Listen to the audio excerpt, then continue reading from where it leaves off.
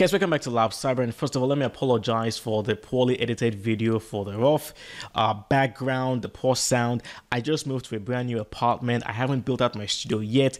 I didn't even expect to make videos yet, but as you're no doubt aware, there's been a massive IT issue across the world, and I felt compelled to make this video. Now, if this is the first time you're finding out about this channel, welcome to Lab Cyber. My name is Alex. I talk about videos around cybersecurity and tech, so welcome. If you do enjoy videos like this, be sure to subscribe. So what exactly happened yesterday? Now, the issue involved a Texas-based company called CrowdStrike. Now, CrowdStrike, they are a cybersecurity company. They make cybersecurity software that businesses all across the world use to protect their systems from cyber attacks. Now, their flagship software called Falcon, it's used by hotels, airlines, shopping malls, payment gateways, and so on. They released a brand new update for their Falcon software. So think of CrowdStrike like Adobe, right? Adobe, they have Adobe After Effects, Adobe Photoshop, and then Adobe releases a new update for Photoshop. So something like that, right? The problem here is that the update that they released had some bugs, it had some errors in the code.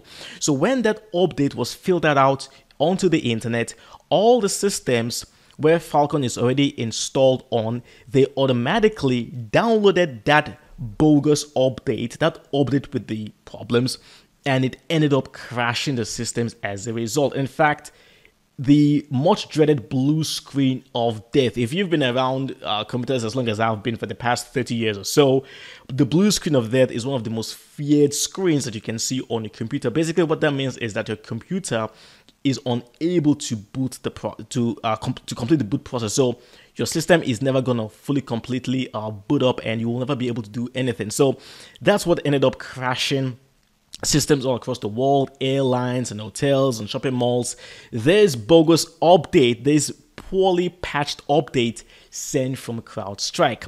So the biggest issue right now is that businesses, the reason why this was such like a massive issue is because what most IT departments across the world do, especially like in big businesses and big companies, what they do is that they set their systems to download updates automatically. This, of course, saves them time. They don't have to go to each system manually and then run the update. So what they do is that they simply set their systems to run the updates automatically. But as you can see, this isn't always the best solution, because once the update is faulty, it can end up crashing the systems, and that's exactly what happened.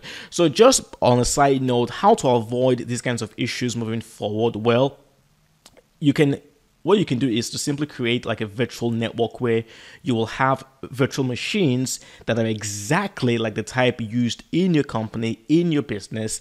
And then once the new update comes in, you can run that update on the virtual machines and test yourself and see. So it's kind of like you verifying that the parent company, they've actually done the job, making sure that the update that they've released is actually legit and is error-free. All these businesses, they trusted CrowdStrike to do their own testing, but as you can see right now, somebody at CrowdStrike messed up, or maybe a group of people messed up. They released a faulty update, and that's what ended up crashing all the systems worldwide. So that's basically it. It's not a cybersecurity hack. I know a cyber hack rather.